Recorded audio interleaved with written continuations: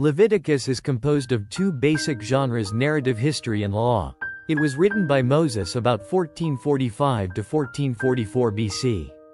The setting of Leviticus mainly appears to take place at Mount Sinai. The key personalities of Leviticus include Moses, Aaron, Nadab, Abihu, Eleazar, and Ithamar.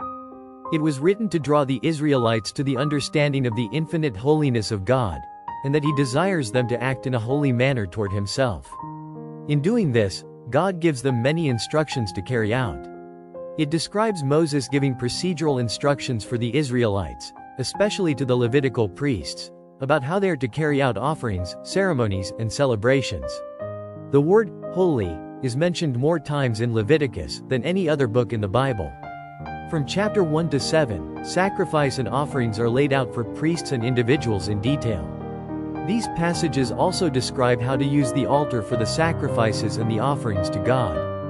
In chapters 8 to 10, Moses describes the instructions for the Levitical priesthood, since Israel is to be a kingdom of priests, Ex. 19 to 6. He does this from the doorway of his tent. Moses consecrates his brother Aaron and his sons who are the priests. From chapters 11 to 15, Moses teaches the importance and procedures for things that are unclean. These include food, diseases, animals, insects, dead bodies, birth, cleaning, and many others.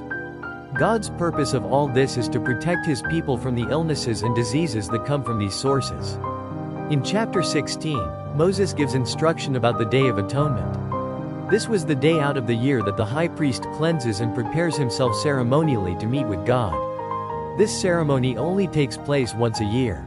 The high priest enters into the Holy of Holies and offers a sacrifice to God for sins on behalf of the entire nation of Israel.